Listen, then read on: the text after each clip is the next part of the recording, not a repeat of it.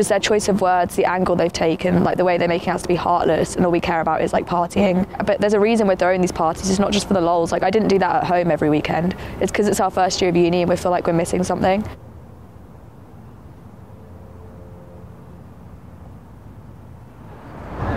As we've seen through the months, since late March when this shit started, we've had no sense of direction, and I feel like we are currently struggling to grasp what our country as a whole really needs.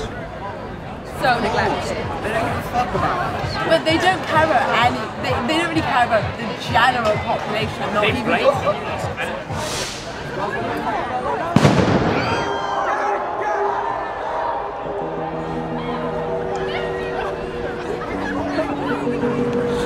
led to a massive spike in coronavirus cases. If it makes sense for them to be out, they should all be sent home. There should be a mass lockdown again. That's my opinion.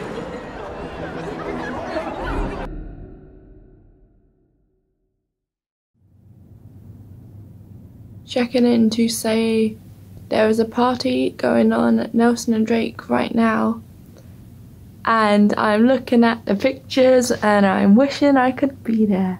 Obviously, I can't speak for how the people in the city centre are doing, but I can't imagine the sort of tough restrictions on socialising are good for their health. So the university know they've given us so much food, so they've put out donation spaces for food banks. So loads of flats in our building are putting out their spare food to give to the homeless.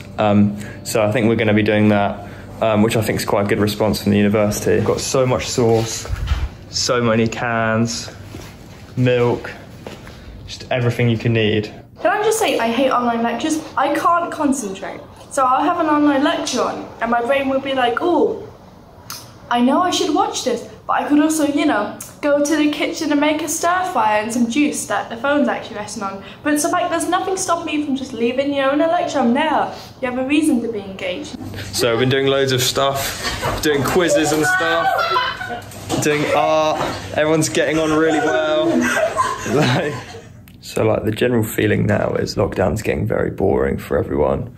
And everyone's slightly getting annoyed with the university actually. This morning they decided to do a fire alarm test at 8 o'clock in the morning with the whole accommodation of about 200 people, all in one space outside the front, many of which were from isolating flats all together in one small patch of grass.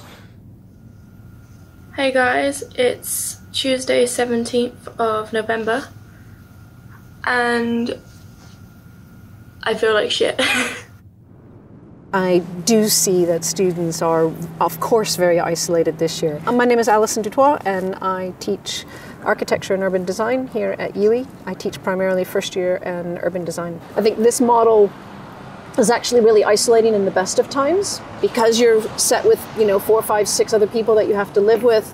I went to university in the United States, and the North American model of dormitories or residence halls were to have 100 people on a floor who were living in rooms of 2, 3, 5 people. You had your own room, you had your privacy there, but there were continually opportunities to bump into other people and to get to know other people and to start to talk to that cute girl that you saw down the hall that you were really interested in, It is a straight up prison block. It's everything looks the same. It's a bit mental asylum-y, and it definitely is different from at home. At home, I was lucky to have a nice garden, I guess, and there was a lot of fields around me. And I don't know how to describe it, the familiarity of my own town. It was just comforting. When I knew I didn't know what the hell was going on, I knew I could just I don't know, walk to the Eden Centre in town. Well, but here, I don't know anything. It was very different when I first got here. It was this scary, clinical block with people I didn't really know. It was terrifying. Just don't think that this model of little mini flats with mini kitchens does it, because it forces you to have to make the choice to go out and meet people. I choose to go to the union to go to that event, or I choose to go to that situation that's happening, which actually I think most of us sometimes just think, well, never mind, I don't feel like it. And if you're depressed, or you're tired, or you're lonely, or you're scared, or you're homesick, you probably aren't going to do those things. It's almost kind of like we got fed a lie, because that's what I signed up to. I signed up to parties and signed up to lectures and I signed up to all of that, but instead it's literally just a blackboard meeting room and seeing someone for coffee once a week. I didn't really deep the mental health thing 2 years ago. I didn't really think, I wonder how my mental health is going to be at uni. But I guess if you thought about it 2 years ago, I wouldn't have ever said it would be as like fluctuating as it is here now. When I was sticking to the rules, I got coronavirus, and it just showed me how the government scheme wasn't really working. So I sort of do what I think sensible, use my own common sense rather than trust the government. I'm a big extrovert and I want to hang out with everyone, but since the first lockdown, well, before that I could hang out with people for ages and hours and loads of people, but ever since the lockdown everyone's kind of been forced to like be inside. My social battery is so much lower to the point I can't really stand parties for too long. I have to go almost straight home. I think the parties are really boring here, like, and they're gonna be. They're literally thrown in like a tiny dorm room. There's like 10 people and one shitty speaker, like that's it. Like, no offense, I'm gonna slate it. Like, it's a terrible, but it's the best that people can do. I look around the room, I don't think people are really enjoying it. They're not like drunk enough or messed up enough, and they don't actually like the music. It's just, we're trying to act like we're having fun because we know we can't really.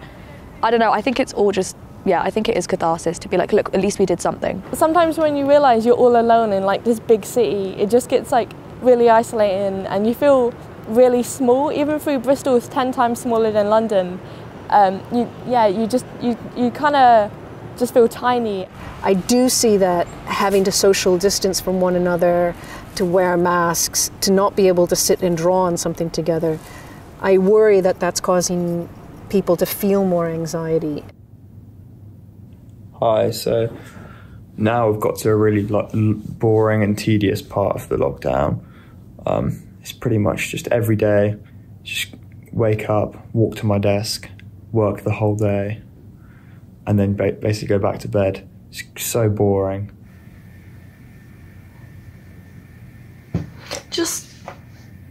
I'm sick of fucking looking at everyone's pictures and videos of fucking parties that I'm not allowed to go to. Technically, no one's allowed to go to them, but like, come on, like, be fair. I don't know, just,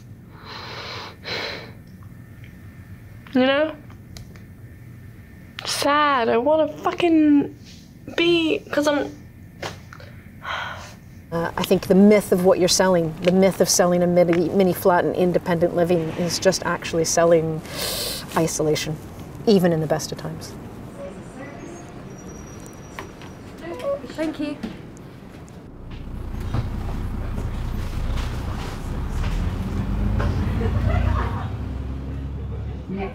I'm not really that nervous to get a test because I've had one before, so it's not something I'm new to. The process is more like annoying as opposed to scary. Like, it is obviously an uncomfortable experience, but it has to be done, so.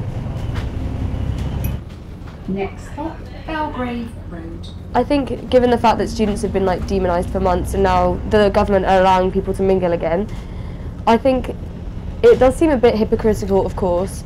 I mean, we were used as like scapegoats, obviously, I think, for a lot of the issues. It's kind of made me want to get into politics more when I realised that the people, I mean, it is an unprecedented situation, but seeing how kind of badly they dealt with it, considering this is kind of what they've been trained to do, like these like amazing elite and supposedly highly intelligent people. I know, I get it, like I would be ridiculous in that situation. If you told me to run a country in a pandemic, I wouldn't know what to do, but the point is they're meant to know what to do. They have so much education and skill behind them, but like they still just messed up like anyone else would.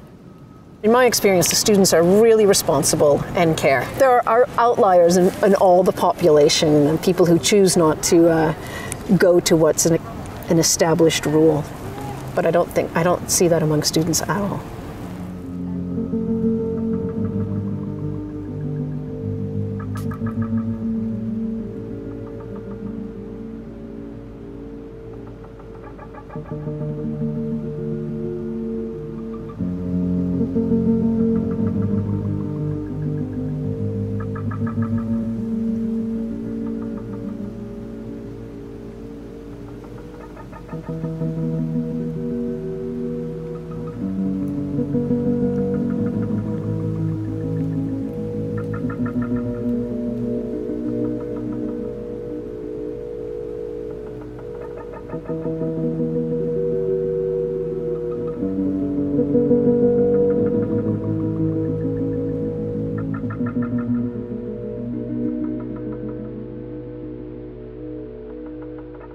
you.